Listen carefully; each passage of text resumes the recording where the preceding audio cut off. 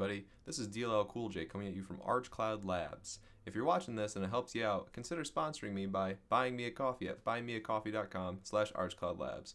It'll keep me going and let me make more content. Alright, let's get started.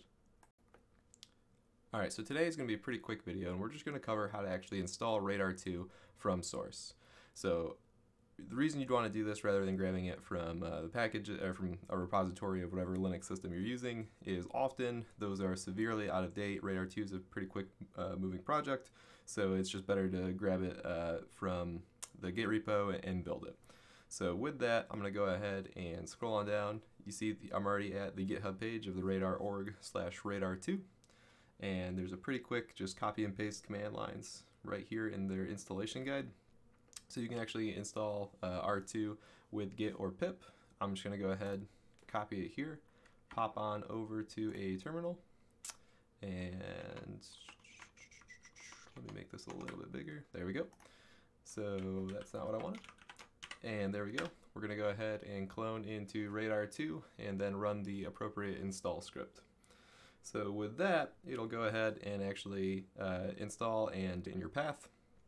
Or if you want, you can install it into a different directory, and then from there, put that directory in your path and be on your way.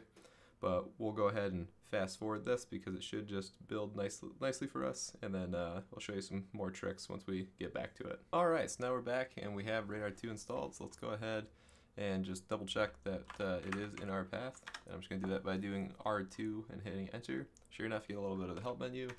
And if I go ahead and do a -H, we can see more of the command line options available to us. Let's just do a -V to see that we do have the latest build coming from GitHub. Excellent. So another thing that might interest you if you're setting up a dev environment or setting up an environment to tinker with the Radare2 are some of the add-on packages that it has. So the add-on packages are all going to be managed through the package manager that Radare2 ships with, which is R2PM, Radare2 Package Manager.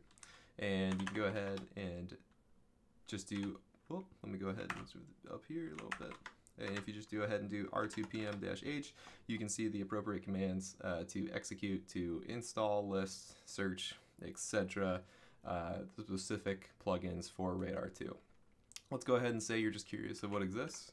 You can do R2PM-S, and it'll go ahead and list the currently available Radare2 plugins. And depending on what you're looking for, there might be something of interest, so definitely check it out. But yeah, so with that, I'm going to go ahead and wrap up this video. Thanks for watching, and be sure to like, subscribe, and share.